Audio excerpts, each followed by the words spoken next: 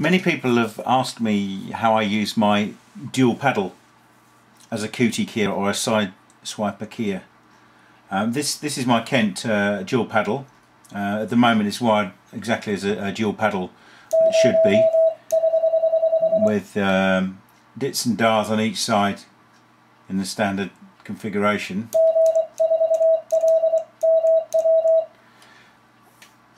What I've done, what a cootie keyer does is effectively it's two straight keys side to side. Imagine a straight key on that side and a straight key on this side. So that each depression of each paddle creates a dar or a dit depending on how hard and how long you press it for. Now what you can do is wire both sides together on your paddle. What I've done is, because I've got the Kent keyer that I use, I've actually done some internal wiring within here, and at the flick of this switch I've now wired the two sides together, so you'll see what happens. So that's as if it was an ordinary straight key on that side. So ordinary straight key either side. Now, I wouldn't want to try straight keying this way, but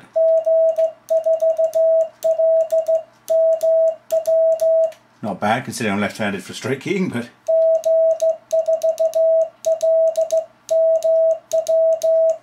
so not very good. Now, for side swiping or cootie keying, you really need a good gap. So now that I've wired them that way, I open up the contacts.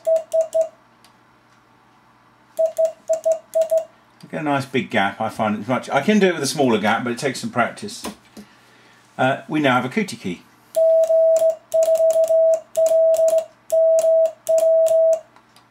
And you can see that the hand is quite firm, you know. I sometimes prefer to miss out the first finger.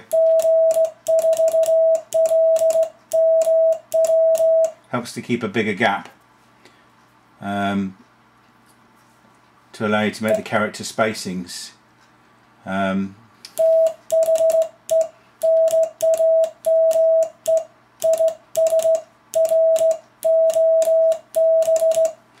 that's cootie keying with a dual pedal. Flick of the switch. A bit trickier now because the gaps are a bit large.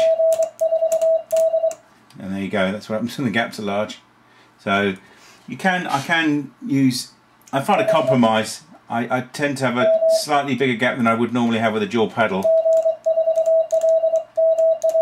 But then using these two fingers, can still cootie key.